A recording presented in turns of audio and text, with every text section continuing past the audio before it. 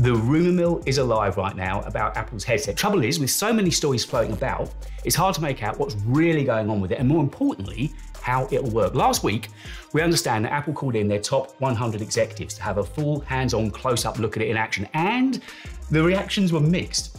We still have no date for WWDC, and that could very well be because of the headset. They are desperate to finally preview it at the developers event, but are likely holding back to iron out last-moment niggles before sending out the invites. Whatever though, it means that the wait for the mixed reality headset is nearly over. We could potentially be only 8 or 10 weeks away from laying our eyes on it for the first time. So as it's about to get real, Marcus and I have put our heads together and have gathered as much information together as possible to come up with this video. Our aim in it is to walk you through Apple's AR, VR headset experience, all of it. Wearing, charging and using. This video should help bring the headset to life for you, and by the end of it, you should have a real feel of what it's going to be like to own and use the headset. Now look, we're not saying this is exactly how it'll end up looking. What we are showing you is our interpretation of how it will look, but what we have nailed, we think, is the essence of what Apple will deliver this summer.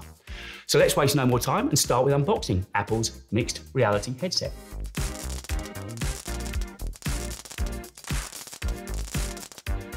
The packaging will be typical Apple, classy and minimalist. Opening the box will reveal a sleek and sophisticated case that will hold the headset. The case will be made from folded leather and woven fabric, something very similar to AirPod Max. This will be essential to Apple's intended unified and hands-free experience, which we'll come on to a little bit later. Inside, you'll find the headset held in an elastic pouch at the front and a wireless battery pack in the slot at the back. Both devices will use wireless charging to interact with each other in the case. We see the headset visor being somewhere between ski goggles and glasses. They'll use their familiar aero-grade aluminium, super strong and lightweight carbon fibre and innovative mesh fabrics. All of this is to ensure that it's as light as possible, probably, we think, under 150 grams. The strap is said to have integrated audio and magnets to help it fold down. Our take is it will be a mixture of hard and soft parts wrapped in a 3D knit fabric, like an Apple Watch band, for instance, for the most comfortable fit over longer periods. New bands and designs will likely be released in the future, again, much like the bands for Apple Watch. Since this will be a Pro product, we expect MacBook Pro style detailing, curved edges and black air vent cuts. We think it'll include a button and crown like AirPod Max for quick and easy interaction. And next we're going to take you through the user experience. Now the first thing you'll need to do will be to sling the case over your shoulder and pull out the folded headset. As you unfold the headset and put it on, the headset will turn on automatically, and that's when some Apple magic will begin. First, it will either use a rear camera or front cameras to capture an updated view of your face. This will be used later to recreate a lifelike avatar. It will also use sensors in the light sill face gasket with machine learning to move your avatar face to exactly match yours. Then it will use hidden cameras on the sides, bottom and top to capture lighting information about your surroundings. All that information combines to generate a light pattern from the peripheral display. This will help increase the field of view, or the FOV, from the reported 120 degrees. Crucially, it'll also help prepare your eyes for the super bright screens that you're about to use.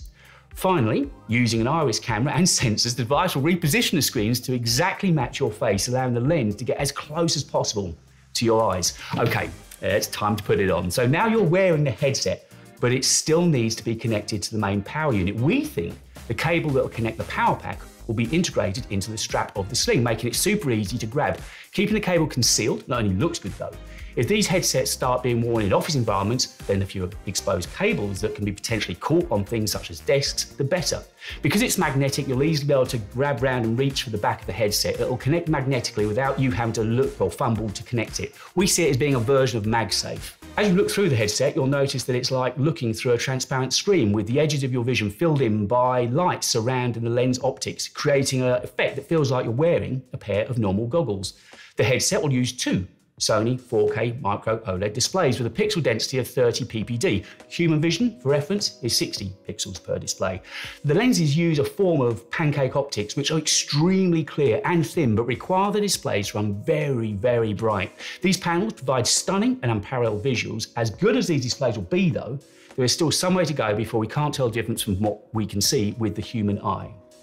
The XR headset would also have a range of sensors hidden around the front of the device that use LiDAR and camera technology to supply images to the eyes and track both your environment and body. Hidden cameras on the bottom, sides and top of the device track your mouth, feet and hands and will provide lighting information to the headset for digital objects so they match perfectly. And now it's time to get going.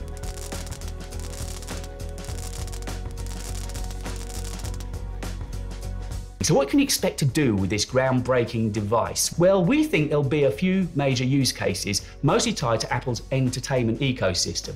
First, Apple is creating a whole new operating system called XROS or Reality OS that will use simplified air gestures to combine with line of sight to create an innovative new interaction. Although we can't say for certain how the OS will function or appear, we have envisioned several potential use cases. Firstly, it can revolutionise the way we consume TV and media by providing an immersive experience with devices such as Apple TV, IMAX and 3D films, such as the recently released Avatar.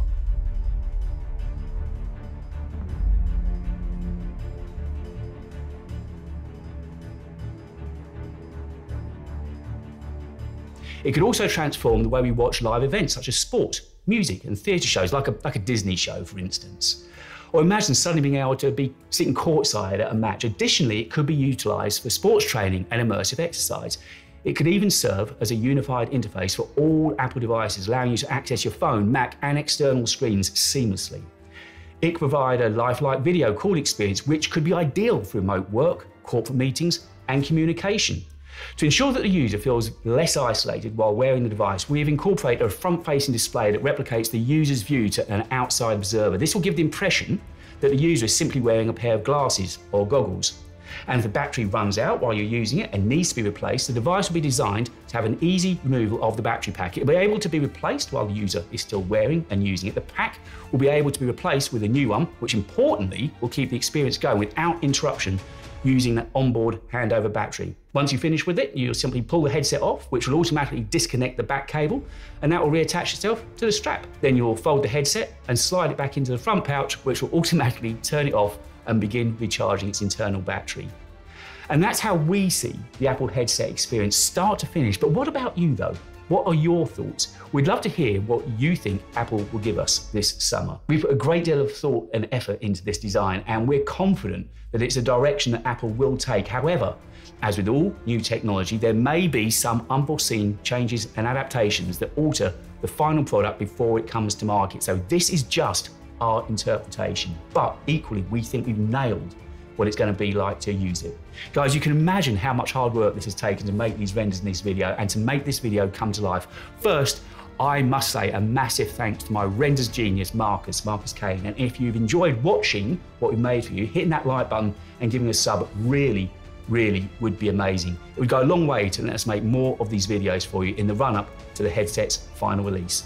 In the meantime, hang around and have a look at some other videos that Marcus and I have worked on. This one here about the MacBook Pro, or what about this one over here about iPhone 15. Thanks for watching, and don't forget, let's have your ideas about what you think is coming with Apple's AR/VR headset, and I'll catch you next week.